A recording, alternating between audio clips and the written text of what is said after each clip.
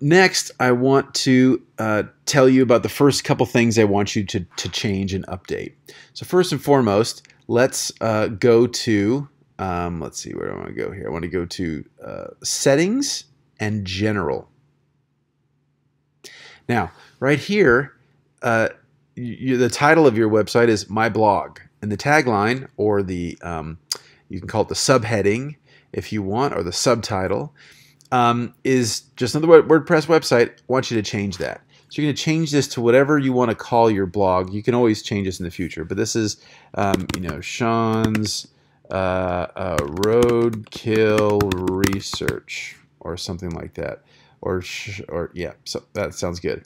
And then my journey to find dead critters, or something like that, right? Okay, cool. Now, whenever we configure something like this, we want to make sure it's saved, so we want to hit Save. And have a look. Now up here, instead of saying My Blog, it says Sean's Roadkill Research. Cool. Okay. So first we're going to configure those two things. Next, I want you to do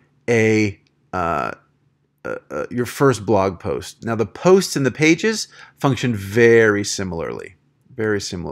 So let's first add a page in here. So I'm going to hit this dialog box. I'm going to say Add New. I'm going to say My Test Page, or My First Test Page, right? Something like that. Okay, and I've just pasted some text in. All right, so here we go. So now we have a title and we have some text. Now, this used to be a very simple interface. Lately, we've gone, the popular thing is to edit in what are called blocks. So instead of just having a bunch of text, we have these different units in our writing, and each of those units can be configured. If I hit this plus sign here, we'll see some of these different examples of things we can edit, right? So we can add quotes in here. We could embed a PDF. We could add some, different paragraph indentations, all kinds of stuff like that. So you can play around.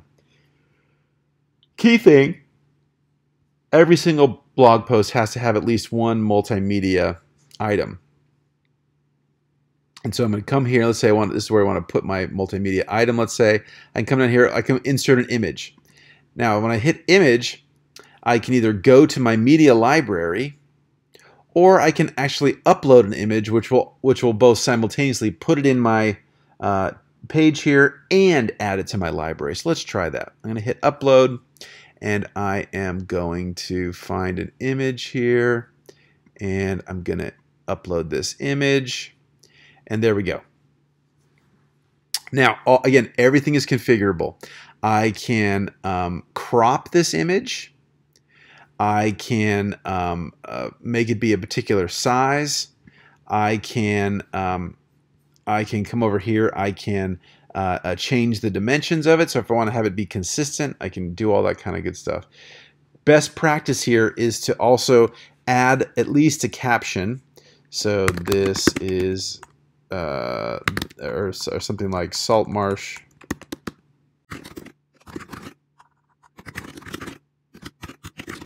something like that. Okay, so I have a little caption.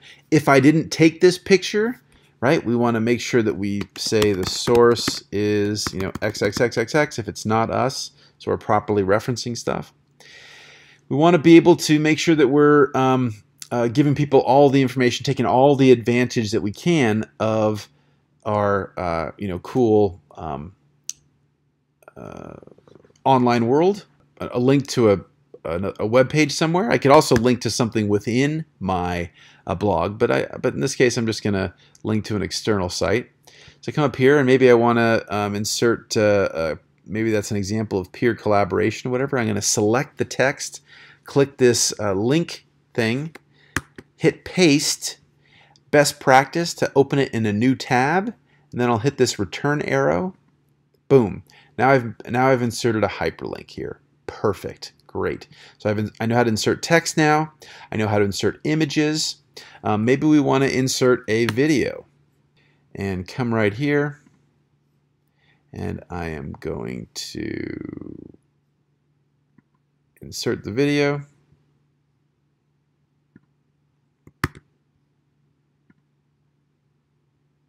And there it is.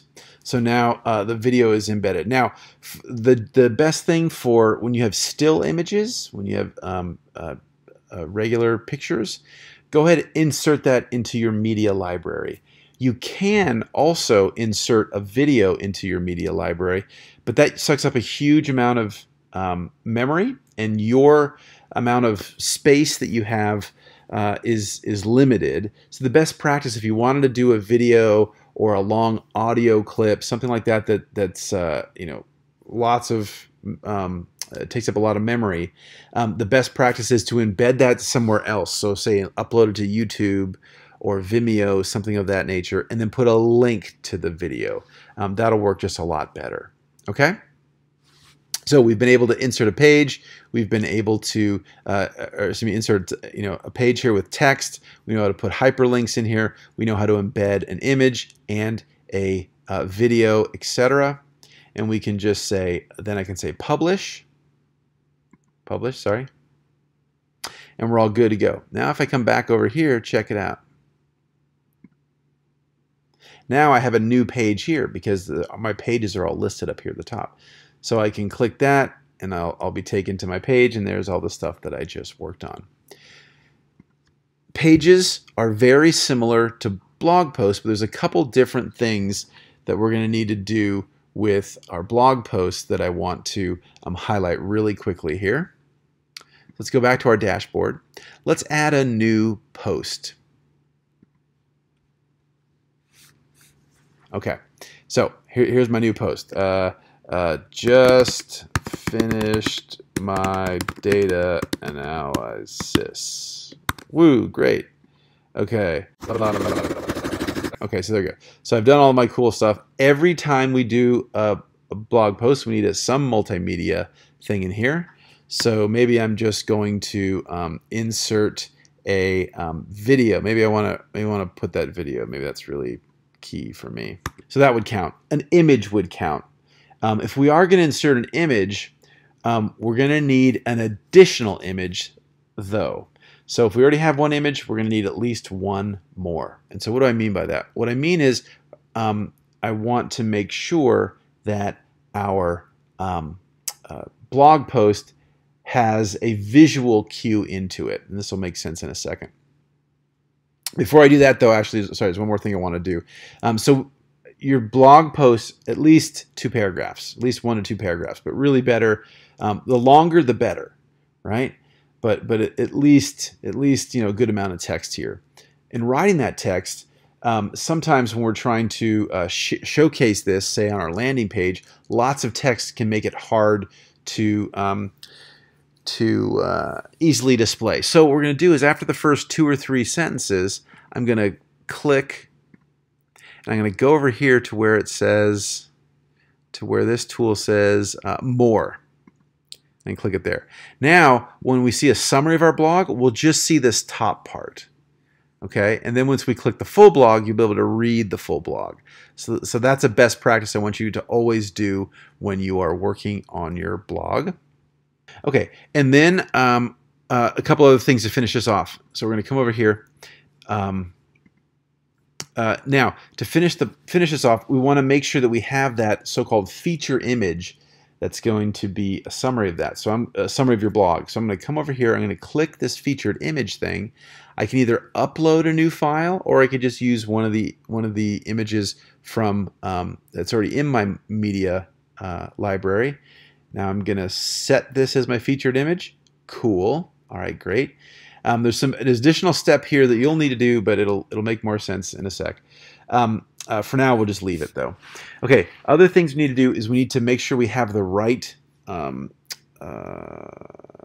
metadata associated with our blog post. These are the broad categories. So all of your posts should fall into one of these categories. Some kind of news, some kind of update when you're in the midst of doing your work, one of your analyses, maybe something about some of the classes, something you're learning in a class or something of that nature. these are broad bins, so these should cover lots of different posts. Now, you're welcome to add an additional category, but every single one of your posts has to have at least one of these ticked. Okay? This will help with organizing down the line. Now, in addition to that, there might be additional things. You might want to have some additional tools that'll help you relocate this or help somebody that's looking for your stuff locate them. So again, this is like metadata. Now, we can do this by simply typing in these phrases. Maybe this was something having to do with San Diego. Hit return. Maybe this is something that had to do with GIS. Maybe this is something that had to do with a regression, right?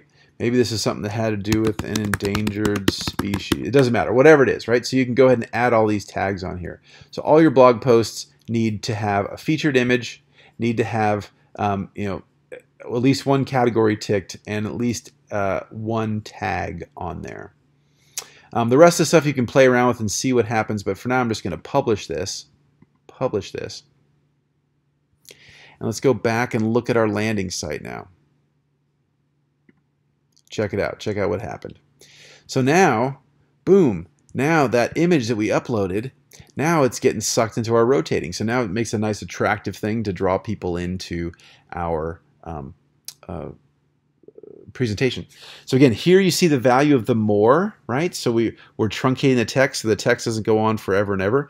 But also we're seeing the importance of planning this out. So you'll see these featured images I've made to be the same pixel size, right? So X pixels by Y pixels, boom, boom, boom. This one I didn't do that, right? I just grabbed a random image, and we see it doesn't quite configure right. So a best practice would be to whatever our featured image is, to make sure they're a consistently sized thing, or to make another copy of that and make the size consistent. Okay. So your first step here, once you're getting familiar, is to do your first blog post.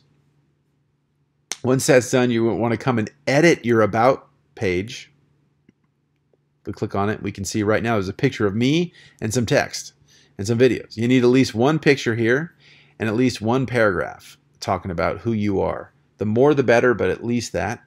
Capstone Research, same thing. You're going to come in, delete these existing pictures, add in at least one picture of your own or video of your own, and add in at least a paragraph summary of what the topic is you're addressing, what the themes you're exploring.